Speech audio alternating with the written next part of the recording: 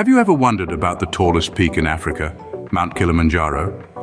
This towering giant, standing proudly at an impressive 5,895 meters, is not just the highest point in Africa, but also one of the most iconic landmarks on the continent. Its snow-capped peak, a stark contrast against the surrounding African plains, is a sight to behold, even from miles away. Kilimanjaro is a beacon of natural beauty, a testament to the vast and varied landscapes that Africa has to offer. This majestic mountain isn't just known for its height, it's also a dormant stratovolcano, formed from volcanic eruptions millions of years ago. And despite its location near the equator, Kilimanjaro's summit is a unique site capped with glaciers and snow. So what makes this mountain so special? Well, it's more than just a mountain. It's a symbol of Africa's natural grandeur. Standing tall at 5,895 meters, Kilimanjaro indeed dominates the African skyline. What if you knew that this African giant is a sleeping volcano? This might seem surprising, but it's true. Kilimanjaro, the majestic mountain that towers over the plains of Tanzania, is not just a mountain but a dormant stratovolcano. It was born of fiery eruptions millions of years ago. The volcanic forces that shaped it also sculpted its three distinctive cones, Kibo, Mawenzi, and Shira. The highest of these, Kibo, still holds the potential for volcanic activity. But fear not, the last major eruption that rocked this towering giant took place around 360,000 years ago. Today, Kilimanjaro's volcanic origins are visible in the rich, fertile soils that blanket its lower slopes, a testament to the powerful forces that once shaped it. So while it's been quite a long while since Kilimanjaro last roared, its volcanic legacy lives on. 360,000 years since its last major eruption, Kilimanjaro still stands as a dormant stratovolcano. Snow on the equator, ever thought of that? Our planet, in her infinite wisdom, never ceases to surprise us. And Mount Kilimanjaro is one of her most striking paradoxes.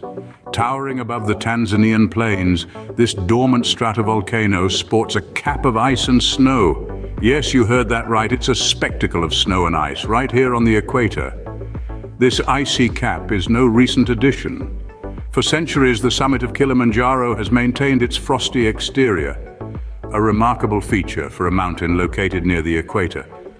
The glaciers and snow that crown the peak have withstood the test of time, creating a unique landscape that intrigues scientists and attracts adventurers from around the globe. These glaciers are not just ice. They are frozen time capsules preserving millennia of climate history.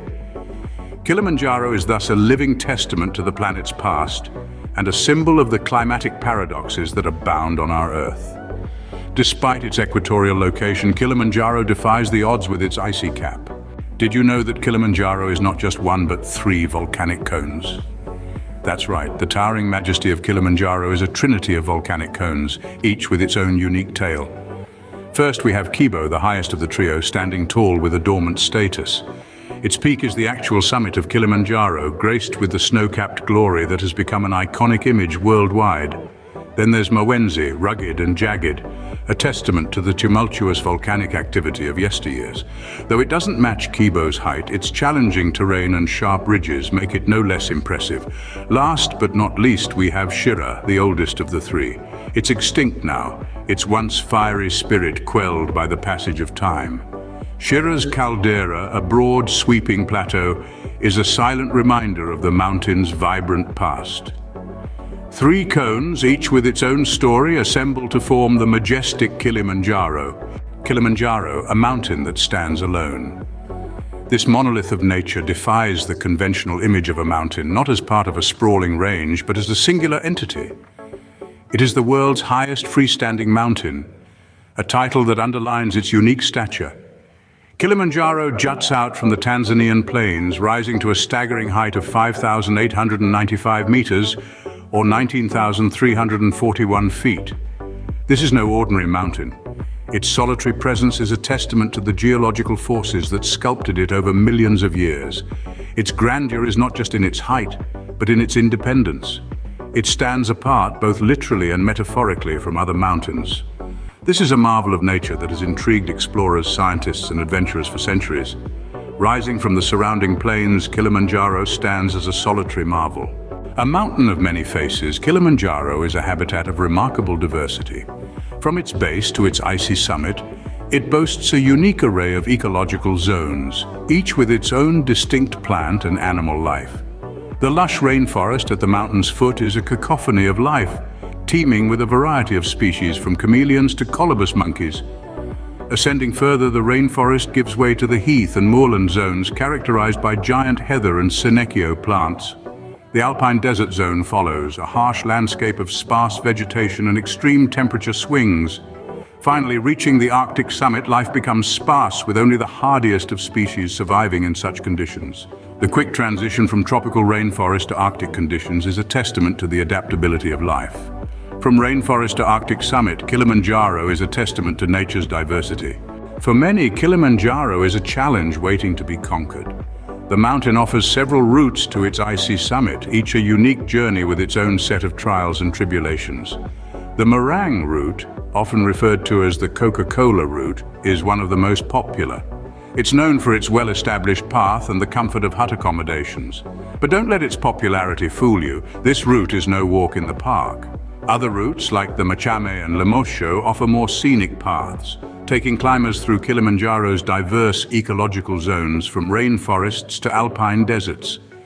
These routes, while longer and more physically demanding, provide climbers with a more intimate experience with the mountain's breathtaking landscape. And then there's the Umbwe route, the hardest and least frequented path, reserved for the most seasoned climbers.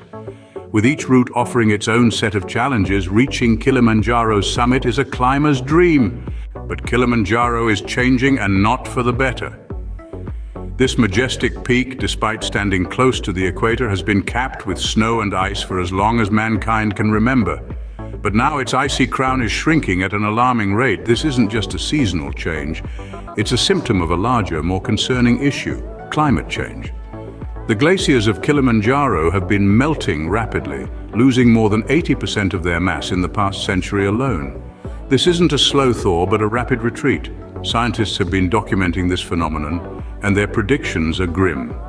If this trend continues, and there's no reason to believe it won't, in a few decades, the snow-capped peak of Kilimanjaro might be a sight of the past, a chilling reminder that even the tallest giants are not immune to the effects of our warming world. To the Chagga people, Kilimanjaro is more than a mountain.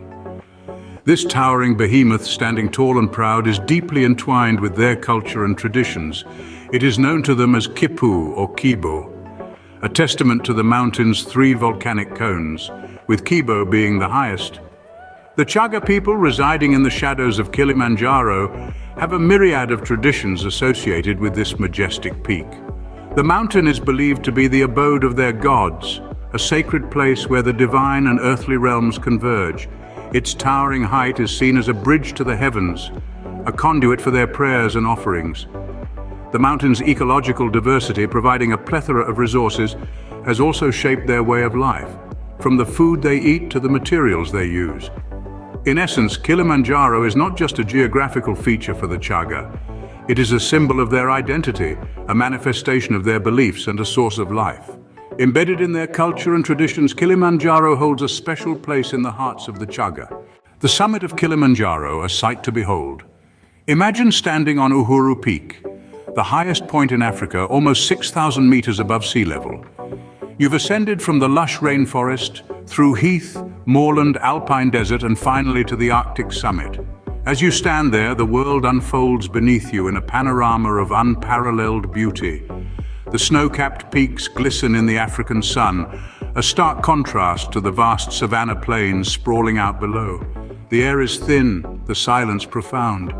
You've conquered the world's highest freestanding mountain, a testament to human endurance and the irresistible lure of nature's grandeur. The sense of accomplishment is overwhelming, a moment etched in memory, a testament to your tenacity. You've joined the ranks of the few who can proudly say they've stood at the roof of Africa. Reaching the summit of Kilimanjaro, a feat of endurance, offers a view and experience like no other.